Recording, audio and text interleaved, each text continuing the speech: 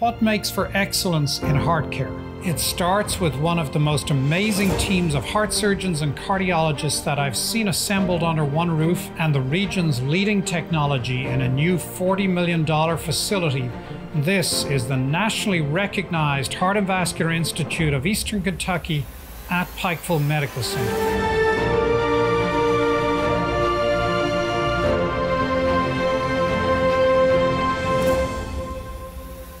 Do you like painting? The Appalachian Center for the Arts is hosting a Canvas and Cocktails class that you do not want to miss. Canvas and Cocktails is a class that we're trying to do monthly.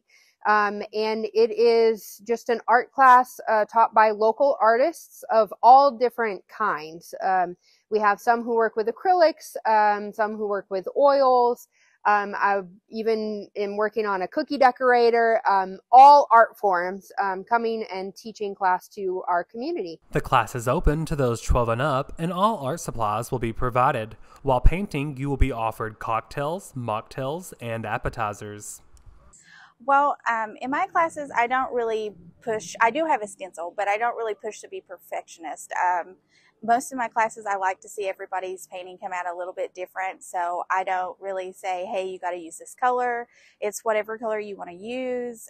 Pretty much I try to push for them to be individuals in their own self so that they can see that, you know, just because it may not turn out the way that they see mine, it's still beautiful in its own right. Salyer will lead the class in painting a spring bouquet on February 25th at 6 p.m. at the Appalachian Center for the Arts. For more information, visit theapparts.org. Reporting for Mountaintop News, I'm Ethan Miller.